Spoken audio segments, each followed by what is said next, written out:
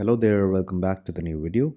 So today in this video we'll be talking about this paper which is titled as HealthPrompt, a zero-shot learning paradigm for clinical natural language processing. This is from researchers from FAMIA and University of Pittsburgh. So let's start with the abstract. Deep learning algorithms are dependent on the availability of large-scale annotated clinical text datasets. The lack of such publicly available datasets is the biggest bottleneck for the development of clinical natural language processing systems. Okay, so the paper is trying to propose a zero-shot learning technique in the domain of clinical NLP, where it's really hard to find annotated datasets readily available, for which even if you are ready to get this annotated, it's going to cost you a lot of time and money. So the question is, can we even model some of the problems such as text classification, entity recognition, all of these in a zero-shot setting when we are talking about clinical text? And for which they apply the paradigm of prompt-based learning, where the idea is that you use a pre-trained language model that's trained in a self-supervised fashion on a lot of data that's available for that domain so that it learns the vocabulary, structure, and the pattern to how the text is usually written in that domain. Once that is done, now if you want to apply that model, let's say M, to certain task of, let's say, text classification, you will take your text sample, let's say X, and pass it through a function F that will convert this into X dash, which is augmented by a certain prompt. This could be, the food of this place is really good, full stop, I really dash it. So this is one way in which you can frame your X by augmenting in certain words that could trigger the possibility of giving out sentiment at this mass position. So yeah, with that summary to what we are going to talk about, let's move forward and see the approach to how did the author go about doing it. So this again is the tabular representation of prompt-based learning process, wherein let's say if you have this as the input, call it as bracketed text, you would pass it through a prompt function that will convert this into this format, wherein you have the text segment. This is a symptom of, Z is something that the model has to predict, followed by a couple of more words. So this is what it looks like. And finally, the model would predict lung, asthma, respiratory, all of this at the position of the Z. Okay.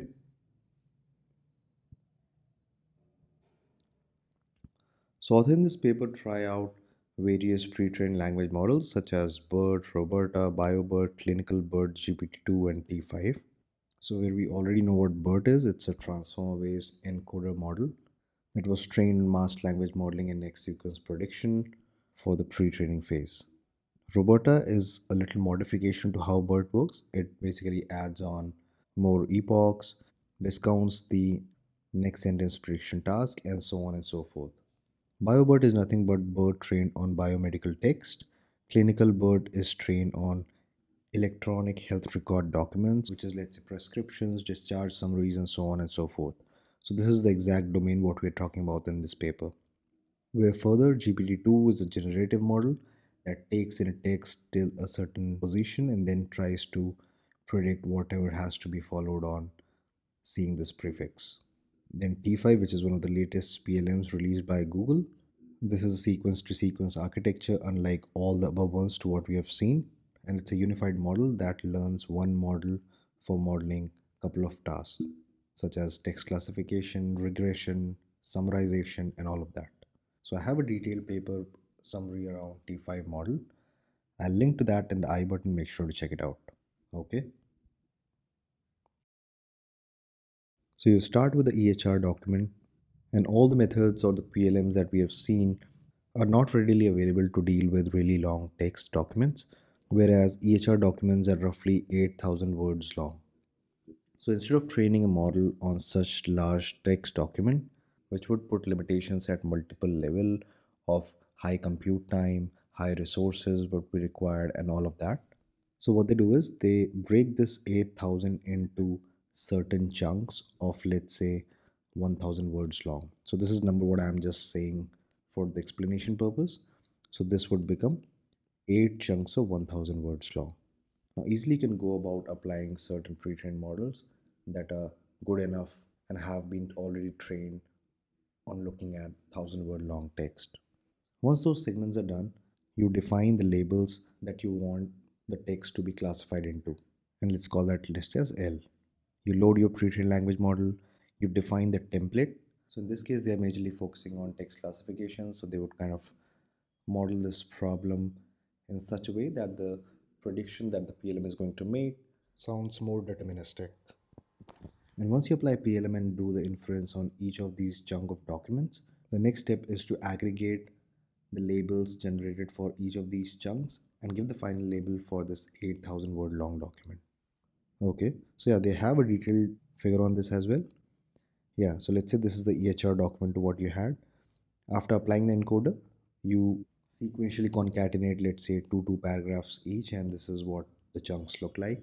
Then you have a PLM layer that does a prediction and assigns label to each of these chunks, to which you apply chunk pooler to get a final representation for the original EHR document. Now in this, after getting one label per chunk, you can think of multiple ways to how you would want to pool these labels. So others in this paper try max pooling, where they pick in the label that has the maximum label, and that's what you assign over here. Although you can go about doing average pooling, where you average the representation of each of these labels and get one single representation, to which you do a k nearest neighbor in the label space, and the nearest one is what you assign over here.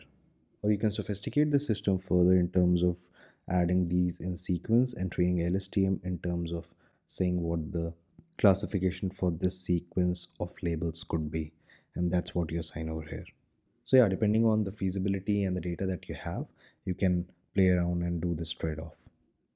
Okay, so now talking about the template designing part, authors try out two versions, which is prefix prompt and closure prompt. But the idea of closure prompt is kind of predicting the fill in the blanks in a given text. So for example, if this is the original text you had, you apply a colon. Now colon is not necessary, but it's again a part of how you'd want to design or the template that works really good for your task. You put in the mask token that has to be predicted by the system, followed by a couple of more words to give in more context to the model. So for the text, I believe the text is, just a second, where's the text? I can't find it. Where is it? Okay, yeah, so the text is, yeah, you can think of something that has to be classified, right?